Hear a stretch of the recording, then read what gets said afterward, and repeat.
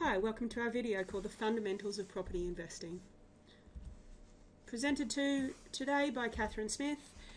I have a number of degrees in accounting, finance, tax, real estate and a few others. But more importantly, I'm a passionate property investor for over 20 years.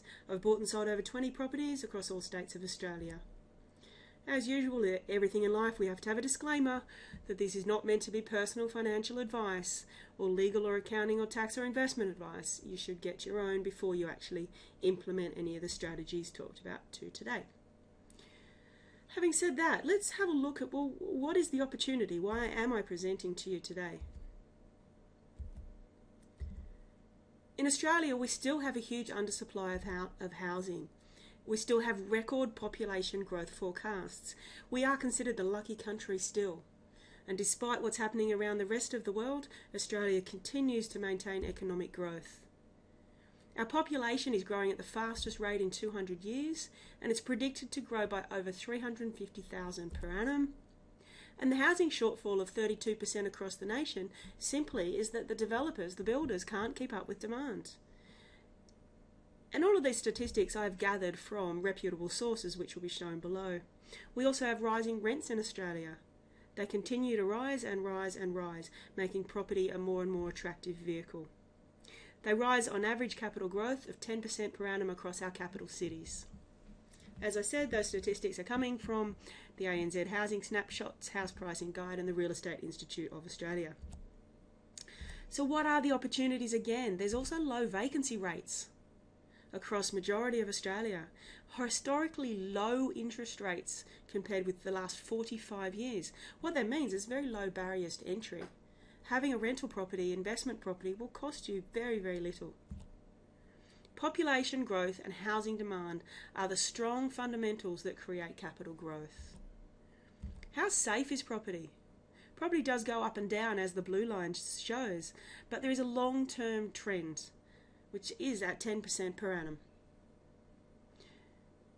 You probably heard the quote, housing prices in Australia double every 7 to 10 years. That is what has been happening.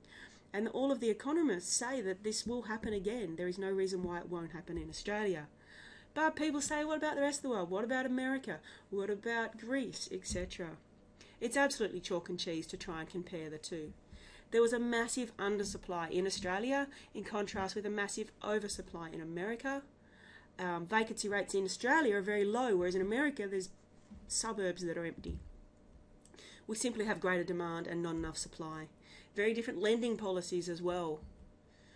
Over there it's crazy to see, but they actually gave loans to people who had no income and no jobs and no assets. That's the ninja loans. It was amazing. In Australia they just simply don't do that. No jingle key lending. The other difference in America is interesting is that if you could not afford the mortgage anymore, you simply post the keys back to the bank and you walk away. They don't come after you for anything else. Doesn't happen in Australia. Don't pay your mortgage, you're in serious trouble. So the housing shortage in Australia is set to worsen. What this graph here shows is that this is the completions of dwellings, which absolutely dropped in the GFC. Simply the builders and developers weren't getting enough finance to be able to complete dwellings. That has corrected a bit. This graph is 2010, has corrected a bit, but the demand is still shooting through the roof, and we have not caught up. The record population growth continues. Australia is actually poised to be the world's fastest growing nation, with a rate of population growth even higher than India, projected to grow at a rate of 65%, which is 65% above the global average. Slight error there. The population is already growing at the fastest rate since the post-war migration, and the baby boom saw it explode in the 50s and 60s. But how achievable is property investing? Of the 1 in 10 Australian taxpayers that invest in property, 60% earn less than $50,000. So what they're saying, only 1 in 10 Australians actually invest in property. That's a very low amount. I'd like to see that increase. But of those taxpayers, 60% of them earn less than $50,000. So if you're out there listening to this thinking, oh, I don't quite earn enough, have a look at that statistic.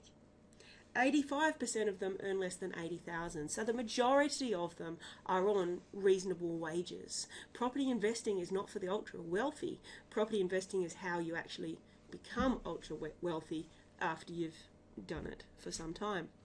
So with historically low interest rates, it's achievable to own a quality brand new investment property in a high growth location for less than the cost of 2 cups of coffee a day. How necessary is it? Currently, 76% of Australians retire on less than $20,000 per annum. I ask you to cast your mind to whether you could actually live on $20,000 per annum in retirement. It's basically borderline poverty level. 22% of Australians need to keep working after age 65.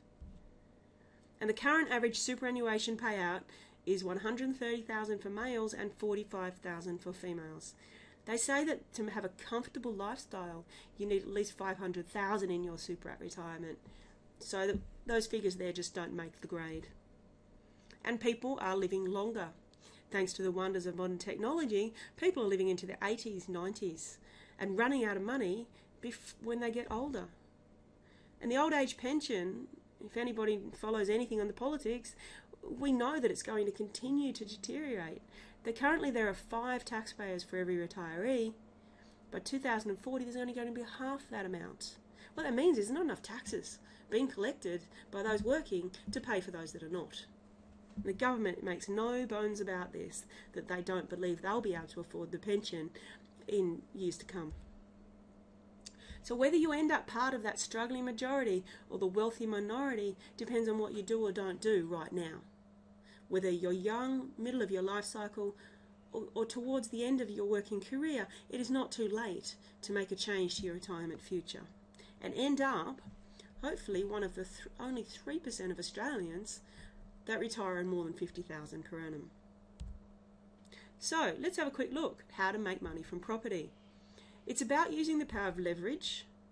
It's about looking at rental income versus capital gain. And it's also about using equity to build a portfolio.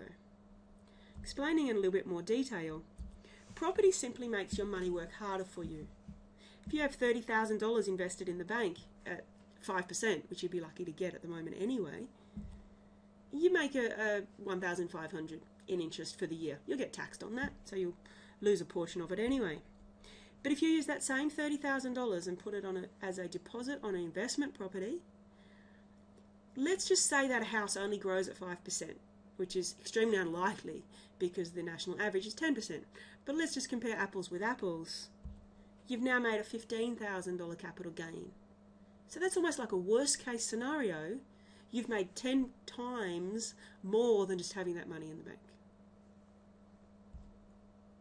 It's about using the power of leverage. That is the example of leverage, using the bank's money to make money for you.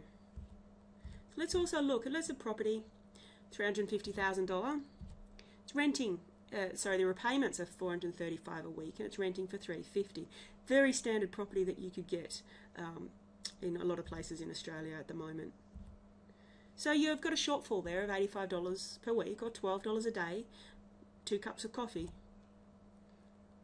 Why would you want to lose $12 a day? This is why, because properties go up in value on average 10%. So in that year, you must understand it doesn't go up every single year like that. It has its peaks and troughs. But on average, you'll make $30,000 capital growth per year on that property. And that's also before tax breaks. That $12 a day will come down once you take into account tax breaks. Okay, so let's have a look at capital growth.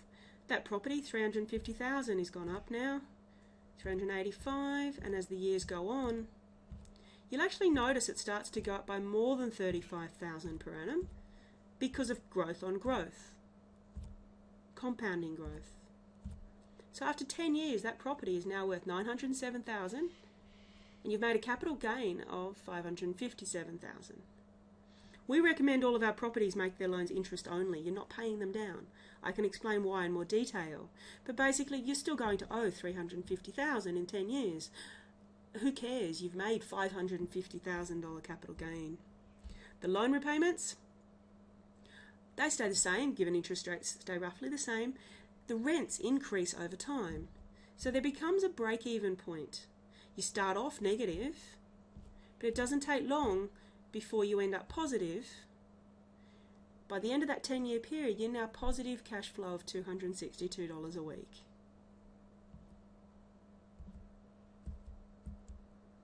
So how many properties do you think you need to have $1 million worth of properties? Actually 3, or possibly less than that. If you had $1 million property portfolio, and I could show the majority of people how you could achieve that in only a few years. So it's the same example, I'm just started with 3 properties now instead of 1. Still got your $1 million loan. You started off negative $260 a week, so not everyone could do that to start with. But as I said, maybe in a 3 or 4 year period, you could build up that portfolio. Positive cash flow in the 10-year period. You now got $790 a week positive cash flow. So that's potentially enough to actually pay for your wage so you no longer have to work. But more importantly, you've now made a $1.5 million capital gain. The arrow there is where the properties actually turn cash flow positive. Most properties will turn cash flow positive by year 4 to 5, but actually with the way interest rates are at the moment and rents increasing, it's possibly likely that it will happen around year 2 to 3, meaning that you can then go and pick up another property to add to your portfolio. So the law of compounding, Albert Einstein describes it as mankind's greatest invention because it allows for reliable systemic accumulation of wealth. Property helps you do this. It is growing growth on growth on growth. So luck is what happens when preparation meets opportunity. I've shown you opportunity here today, but you also need to take preparation. So how do you go on a property investing journey? I believe the number one important thing, which is what I focus on with clients, is the most important part of every business venture or property plan, is getting the foundations, the structure right. In the first place, research your options, get advice, get it right before you begin. Because those who fail to plan to fail. Setting up the structure, it's like building a house. Get your plans right, get your structure right. After you've set up your structure, you can then prepare a plan, then think about the finance, use a good mortgage broker who understands property investing before you even start looking at a property. So too many property spruikers will start throwing the property at you before you've actually got your structure set up. So if you'd like to know more about that, we can do a property portfolio review for you, where we look at how many properties you can buy, how much you can borrow. A lot of clients, the number one factor is how much it will cost you per week. How you should structure the purchase for tax purposes. Very important to speak to someone who can actually talk about tax implications of property. Should it be your name, your spouse's name, company, trust, super funds? So that is $385, which includes an hour consultation about your plans. If you're interested, email myself, Catherine, at wfscanberra.com.au. You can also download our free report.